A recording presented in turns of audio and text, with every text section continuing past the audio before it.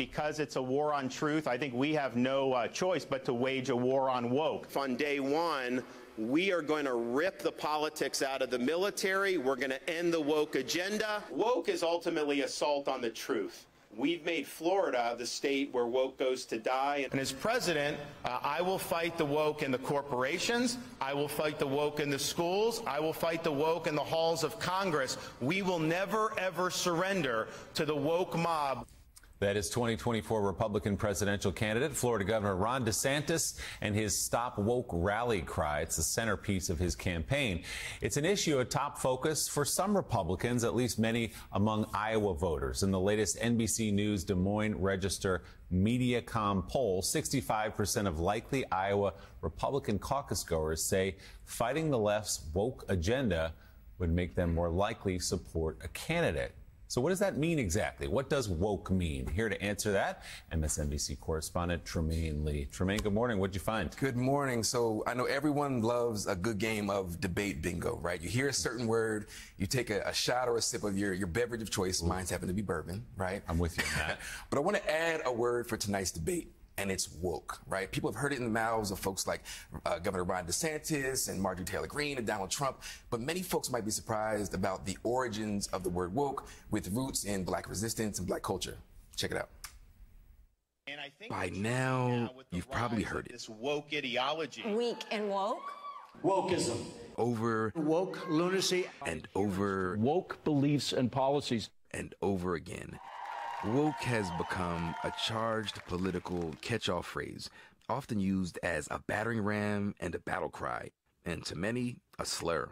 It's almost another way of saying black. It's another way of saying the N-word. They weaponized the civil rights movement and said it was a communist movement. Before it was a pejorative, woke was about black safety and empowerment. In the early 20th century, when Jim Crow had its grip on America, white supremacist danger and violence was a constant threat. So black folks had to keep their eyes open, literally and figuratively. They had to stay woke. But what's the real actual definition of the term woke? It's to be awake to what's happening around you, particularly when it comes to systemic injustice. The roots of woke run deep to the heart of black America's fight for equality. In the 1930s, bluesman Huddie Ledbetter, aka Leadbelly, penned a protest song in honor of the Scottsboro Boys, a group of black teens falsely accused in Alabama of raping two white women. Scottsboro Boys, they can tell you what it's all about.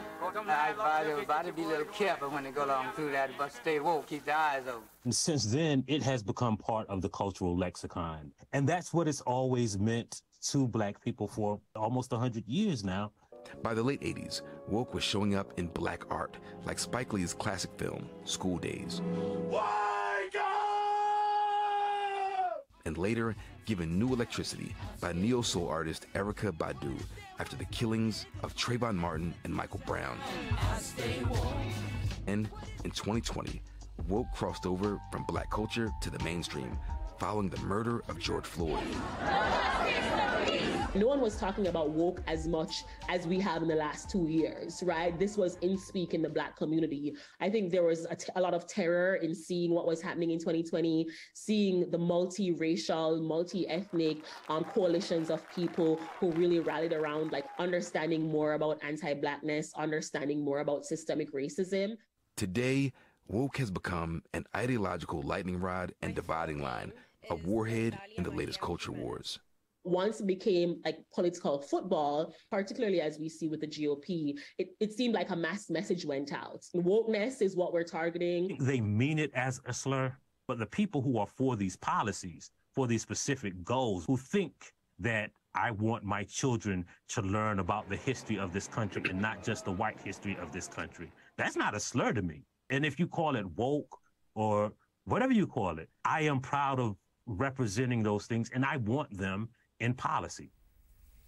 So woke has become this phrase that means everything and nothing at all. But for many people in the community who grew up saying stay woke to make sure you keep your eyes open to some of the forces that have been oppressing black folks in this country, this is concerning that now this word has been weaponized against the very community and those who support the community who created it in the first place. Yeah, it was extraordinary to hear Leadbelly 100 years ago sing with about the Scottsboro Boys using the stay woke. So as you say, this has become a catch-all.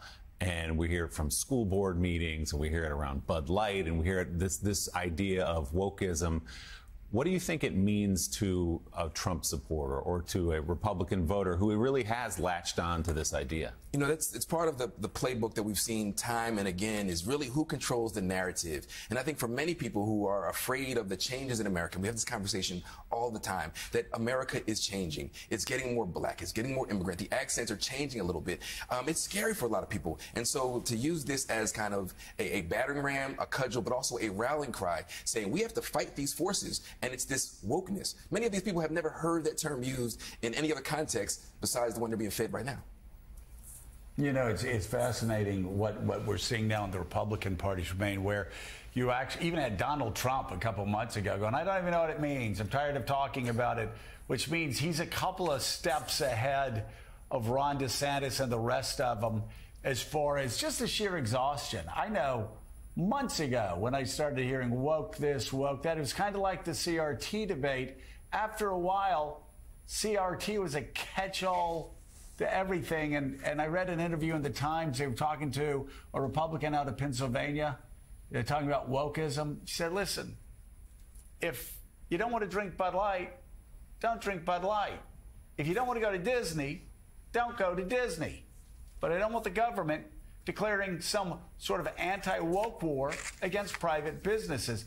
I just found it fascinating that even for a lot of Republicans, there's this exhaustion about the word being misused and overused. Joe, many people can see through the shenanigans, the political shenanigans, right? This stuff takes the place of actual, real political debate in this country. And while people are hungry, while people are struggling to get jobs, they are, in fact, tired of this. It still works for a certain segment of the voting population. But people are fed up because you can see through it. And so it's cute and it's silly and it's like these great little punchlines. But at a certain point, the American public, right and left, actually want solutions and answers. And they're not getting it with ploys like this anti-woke agenda. Great context around this debate from MSNBC correspondent Trymaine Lee. Trymaine, good to see you. Likewise. Still ahead, a key witness